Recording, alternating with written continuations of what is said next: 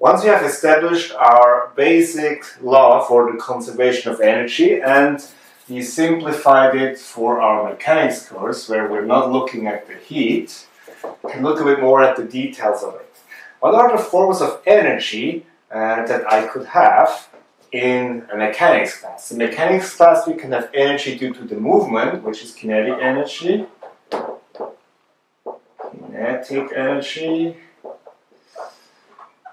And we have potential energy,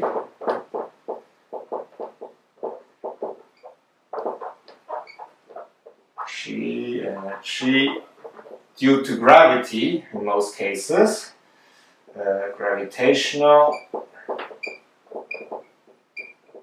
If you have a more advanced course, you might have a spring potential energy. But let's stick with the simplest one. Then this equation translates in your final kinetic energy plus your final potential energy. So your total final energy is your kinetic energy initial plus your potential energy initial plus the change which came through work. And this is the basic formula that you can use for all your simple mechanical conservation of energy laws. So we have what we had before. What we have after is what we have before plus the change.